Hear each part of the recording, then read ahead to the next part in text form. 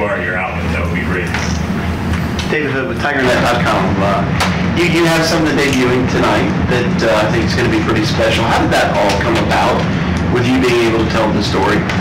Yeah, Kyle, part of our creative team, and just that whole group had come to me with the idea and asked me if I'd be interested. And I was quick to answer yes, just because, first of all, my family is very, very important to me. Second of all, Weddington has been a place that has propelled me to get to where I am today. There's no doubt about it. So when he came to me about the idea, had a couple schedule conflicts, things like that, but we figured out a way. Kyle does such a great job. I mean, literally, my family and I were in tears while watching it. Just shows you, how good it is. So yeah, it's just very, very special. Definitely wanted to make it happen. And in that trailer, Amanda Poole with Watch Hawks out of Columbia, and in that trailer, or the teaser, you talked about how you don't do it to prove people wrong, but prove people right. What did you mean by that? Yeah, I think that there's a misconception, especially with me, that there's more people that doubt me and doubt my success and where I'm headed in the future. But at the end of the day, I've had so many people supporting me from day one, starting with my family, starting with my brother, starting with all my grandparents, and really the town of Weddington. I had very few people tell me that I couldn't do it, even when I didn't even believe that I could do it myself. They were always behind me, rallying and just making me believe. So that's really what I meant by it. Just don't focus on the negative, don't focus on the people who don't think you can make it there, but rather do it for the ones who have thought you could the whole time. Will, Larry Williams, TigerIllustrated.com. What's the feel with everybody on offense sort of back? I mean, obviously you went through the spring with a new system, but so many guys were out. Can you just sort of tell us, sort of the different feel now when you have a lot of the guys who were on the shelf? I guess mostly receiver, but also some on the offensive line who were out through the spring. Mm-hmm. Yeah, I think the word's just excited. Everybody's excited. We've got potential to be really great, and there's no doubt about that with all the weapons and pieces we have, starting with number 2 at quarterback. I mean, he leads the offense. He leads this football team, and there's no better guy to do it. And then you talk about all the weapons and pieces we have around him, the five guys up front, a couple fillers that we'll be able to throw in there and interchange will be great for us. Some young receivers got to step up, no doubt. You talk about me and Seven in the backfield. I don't think there's a better duo in the nation. Humbly, but I see how hard we work every single day, and that's just what this offense is consisted of. Is a bunch of guys who put their head down, they work, and I just want to see us all reap the benefits in the fall. But there's a lot more work that we have to do in order for that to happen, and we got to play our best football at the end of the year, and we got to continue to get better all throughout the year. So we can just never be satisfied, and I think that's when you're going to see the best Clemson Tigers. Todd Summers, WSBA TV. Kind of playing off of that, do you feel like the explosive plays are back in this offense? Do you think Coach Riley helps bring that back? Last year they were missing. 2 years ago they were certainly not as prevalent as they have been in years past. Mm-hmm. I would say that Coach Riley has done a great job of coming in here and just adding different components.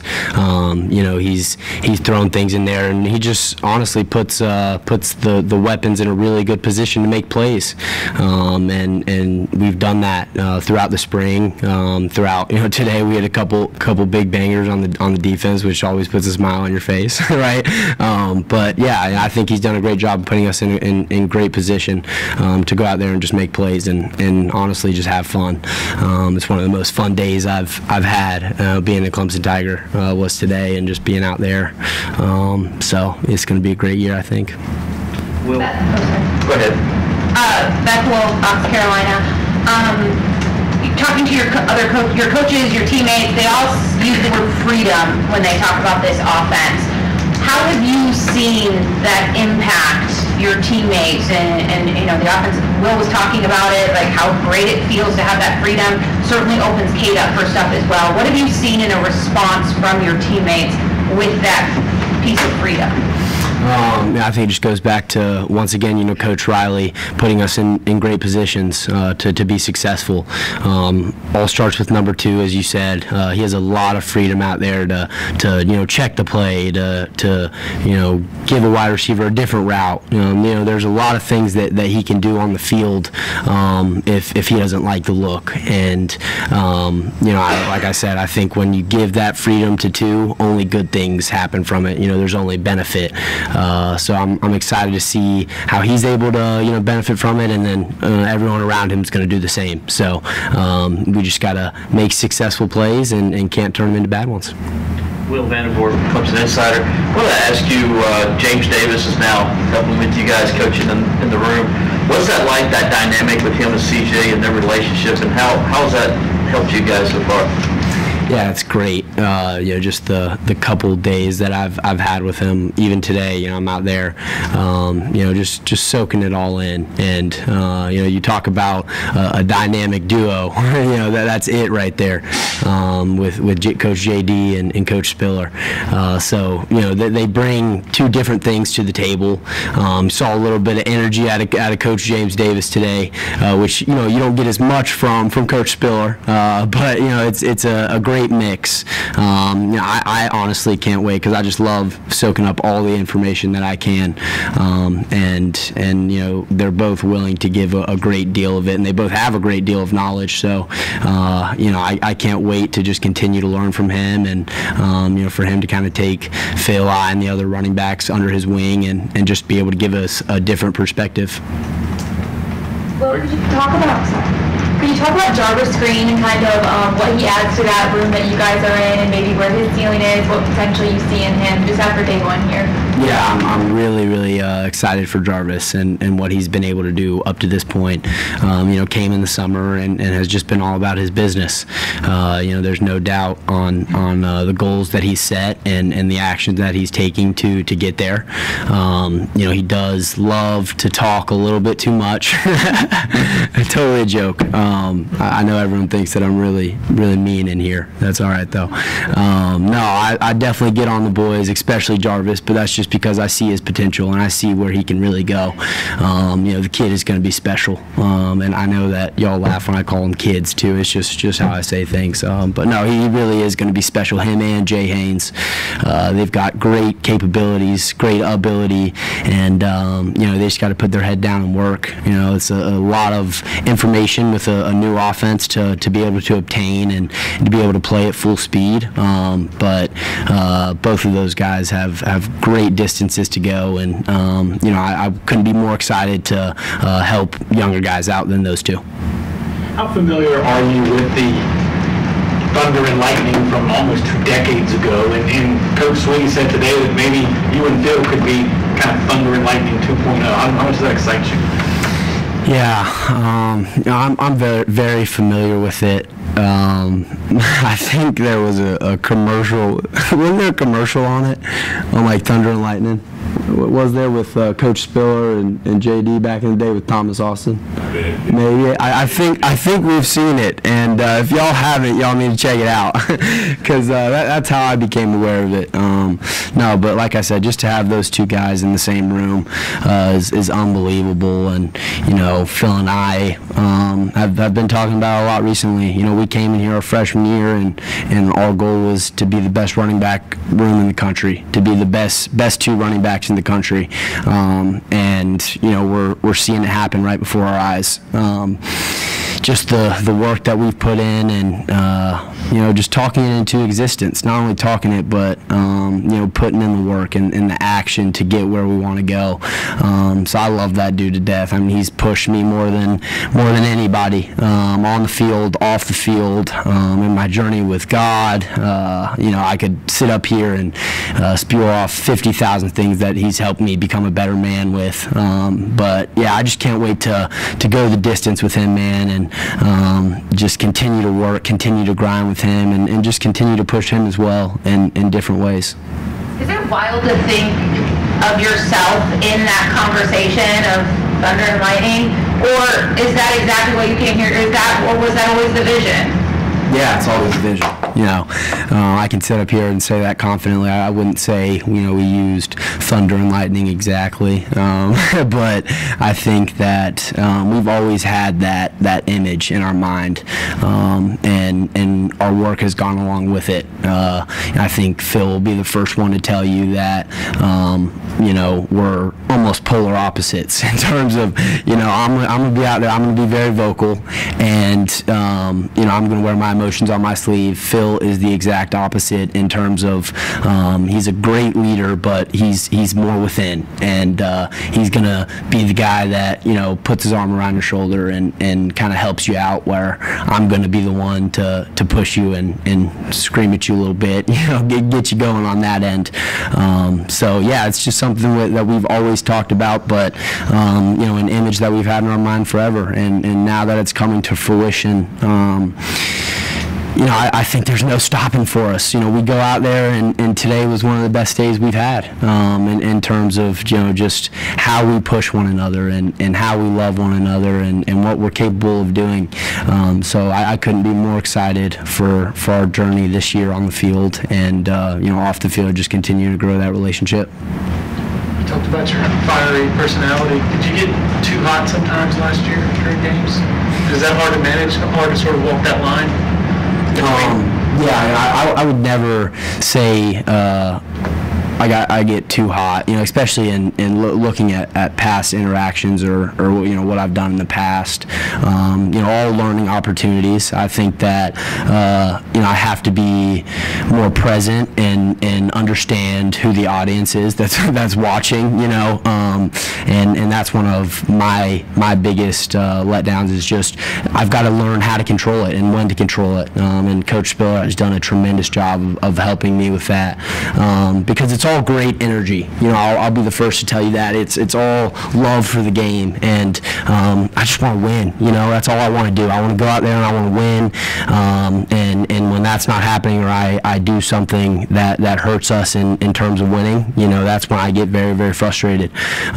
So just learning to channel all of that and not dwell on the past, be able to use all of that good energy, to the future, and that's really where I'm focusing, and everybody's helped me. Coach Spiller, Phil, not a huge thing, but definitely something that I can continue to improve in football.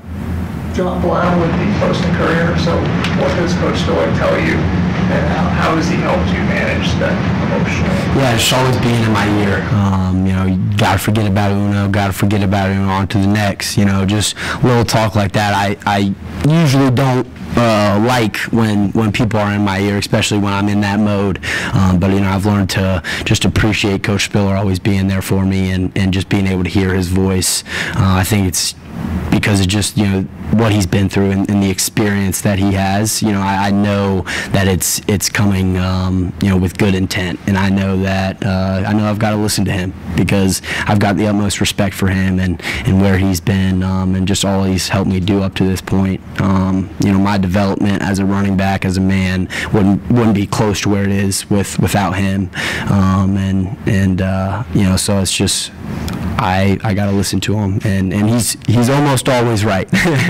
Almost, right? When does that gear? Oh, sorry. Go ahead, John. Oh, this is a random question, but I think when Dominique Thomas was deadlifting 700 pounds, I think one of the things people noticed in that video was you barking at him. Yeah. Where does that come from in that moment? Why do you get so worked up about stuff like that? I couldn't tell you, to be honest. It's literally, it's just like a different mode. I get so pumped up. I just believe it's what God put me on this earth to do, is to play the game of football and to just maximize everybody's potential, and including myself.